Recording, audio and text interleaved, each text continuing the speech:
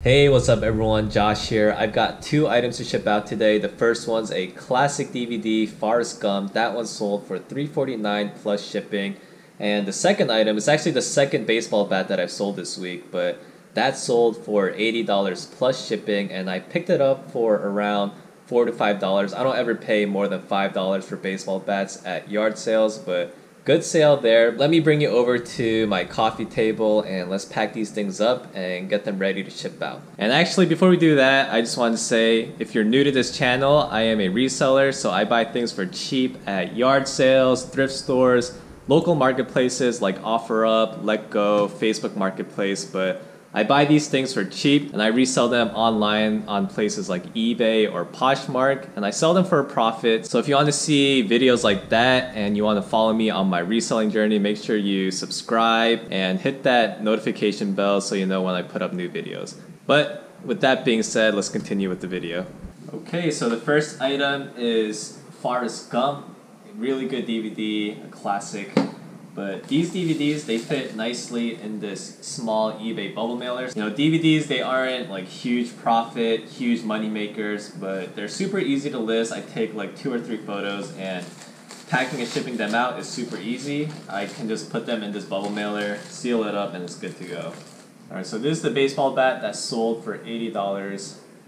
I picked this up like $4 or $5 at a garage sale.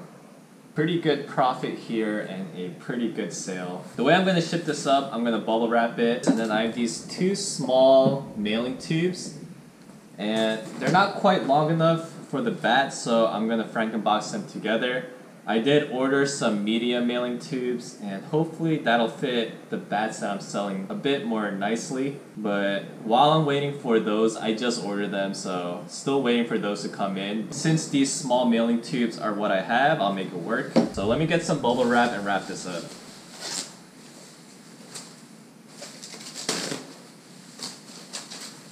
So I'm just gonna lay down the bubble wrap flat and roll up the baseball bat.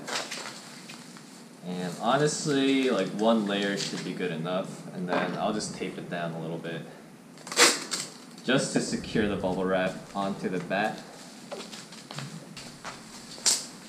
And then I'm gonna go ahead and stick my eBay thank you card onto the bubble wrap. Okay.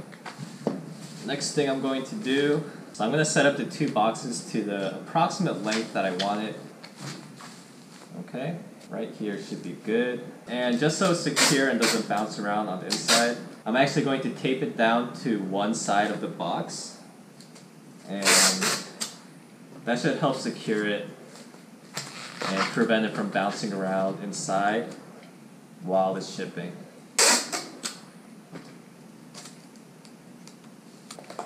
I'm just going to fold this up. And these mailing tubes are kind of like a puzzle, so they have these end pieces that you can put into these notches. So all I have to do is fold this corner piece down and fit these notches into the slots. I'm gonna go ahead and do that. Okay, so I have the inside box put together, and the outside box probably isn't gonna fit as nicely.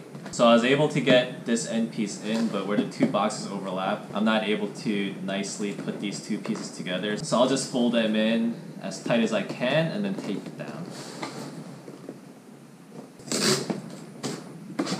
I'm gonna cut this end piece off here. Alright, the next thing I'm going to do, I'm going to tape down this area right here where the seams are, just so the 2 pieces are tight together and it's a bit more firm. Then I'll probably put like 2 or 3 more layers of tape just to hold the 2 pieces together tightly. Let me go ahead and do that.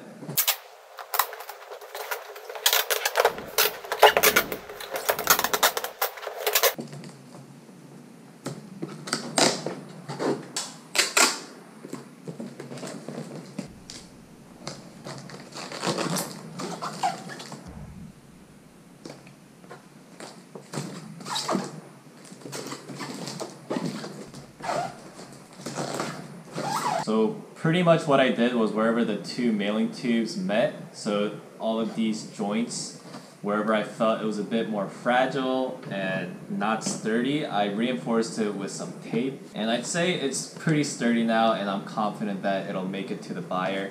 And for these mailing tubes, they fold in nicely and fit together like a puzzle. So let me go ahead and do that. So it fits together nicely like that. And I did the same thing for the other end. Okay, this package should be ready to go. It's pretty sturdy now. I reinforced a bunch of the ends with tape.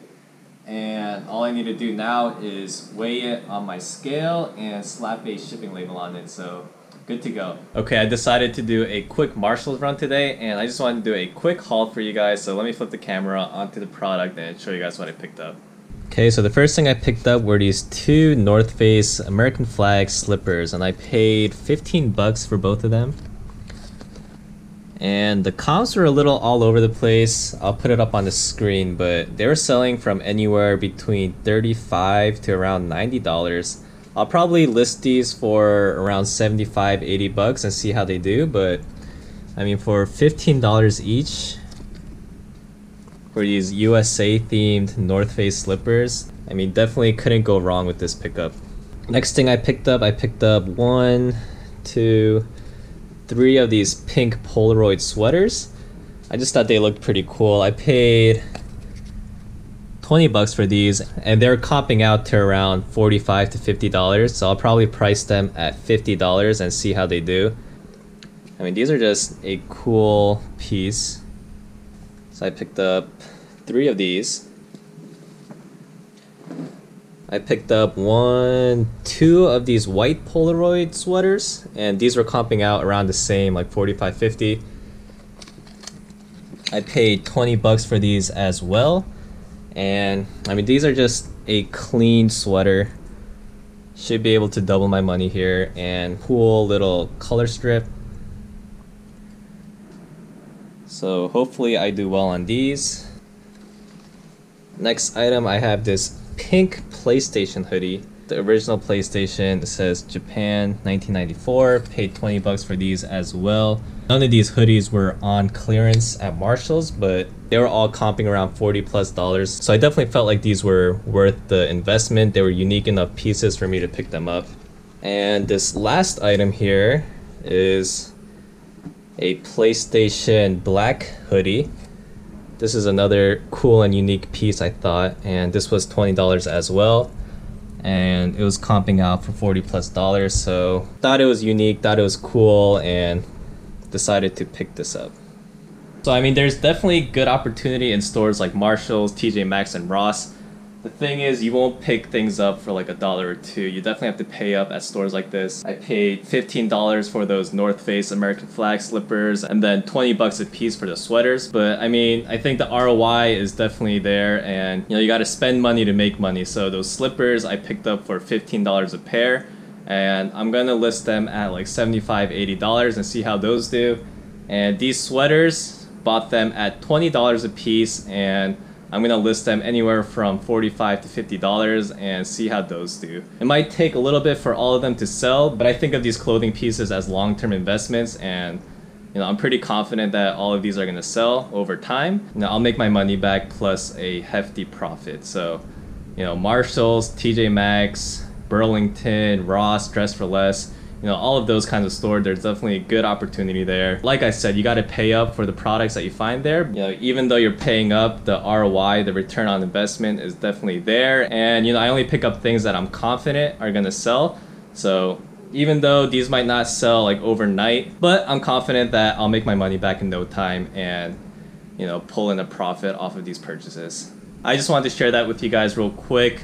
Hope you guys are enjoying the content that I'm pushing out. Hope you guys are learning something. And you know, I'm enjoying sharing my reselling journey with you all. So once again, if you aren't subscribed, make sure to hit that subscribe button. If you already are, I appreciate the support. Make sure to hit that like button. Leave a comment below.